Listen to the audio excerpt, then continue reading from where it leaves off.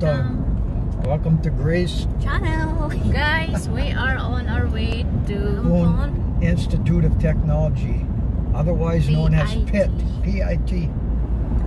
So we are going to check out the tour that school, guys. It's a college. For Grace's brother DeVille in the back seat there. I think he was sleeping. Give him he'll be a senior next year in high school. Wants to go to Pitt for college, so we want him to create a vision in his head so he knows what the college campus looks like. He'll get to talk to a couple second-year students today and ask them some questions, and then get a tour of the campus so that when he's studying next year, he knows what he's studying for and what how important it is. So I'm trying to create a vision in his head.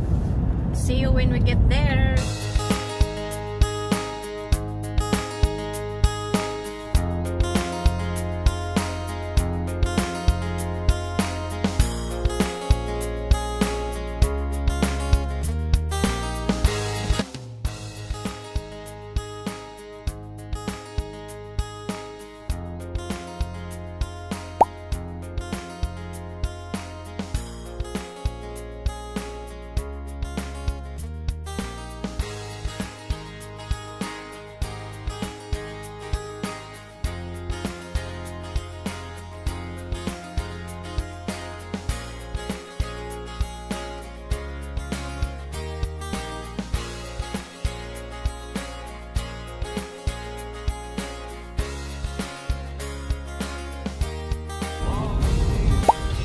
Tricycle here in Isabel.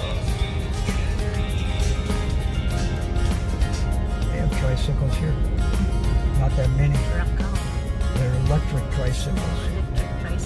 There's that wrap. That one's coming to Orlando. This is so it drives all the way from Palompon.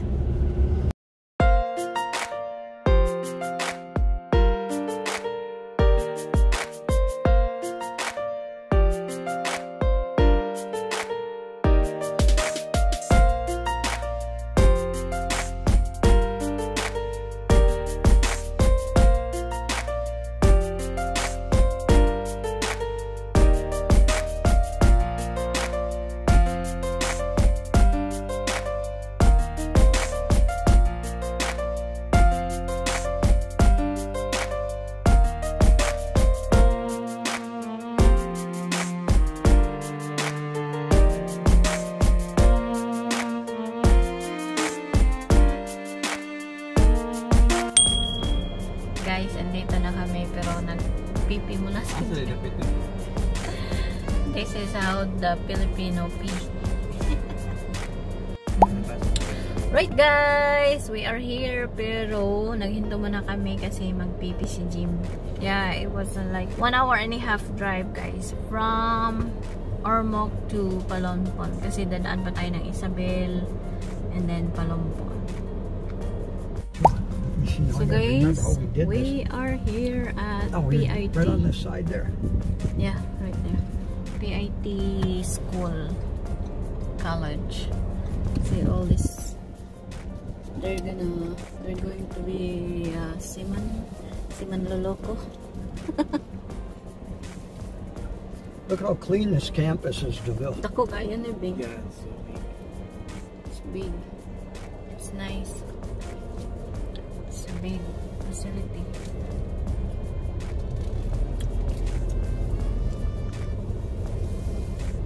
Here, yeah. The office, it's closed. I wonder if I should pull in there. It's closed. They're still closed.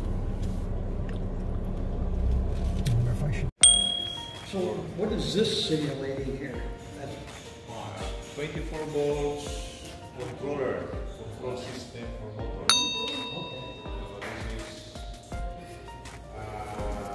Okay. There's a gym over there.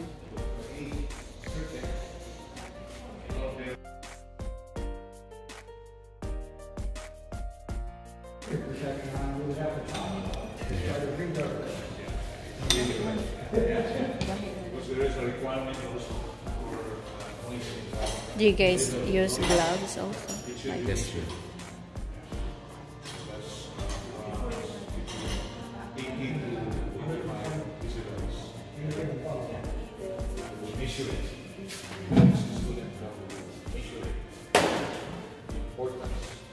Drill.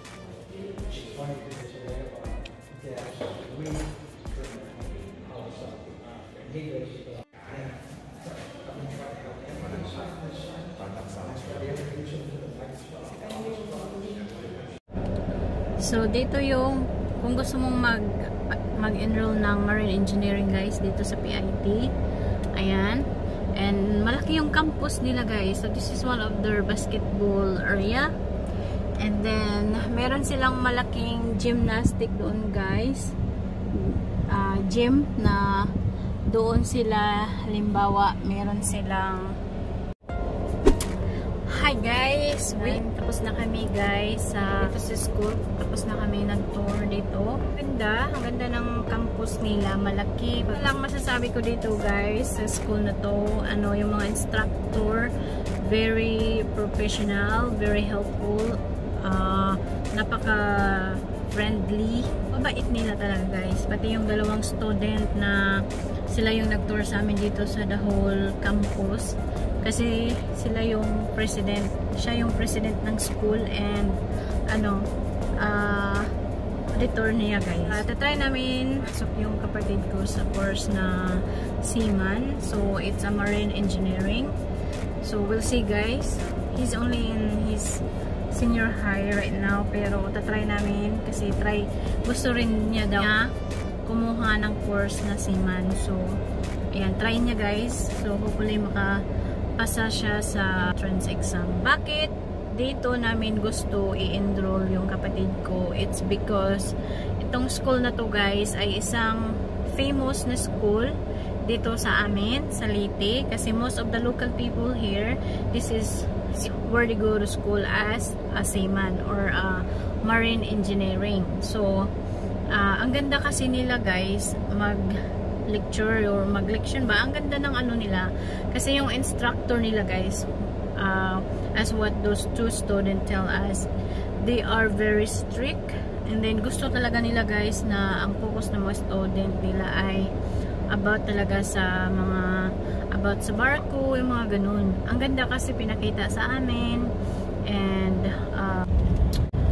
alright guys, we are on our way back home. Tapos na kami. It's already 1:17 PM and see you at home. So by the time we get home, school will be out at Santa Anita. Hi mga day! Ayan, we are back home. Super nakakapagod guys. Nakakapagod talaga magbiyahe. Parang feeling ko pagod na pagod yung katawan ko. Nakaupo lang naman ako. So ayan, papahinga tayo guys.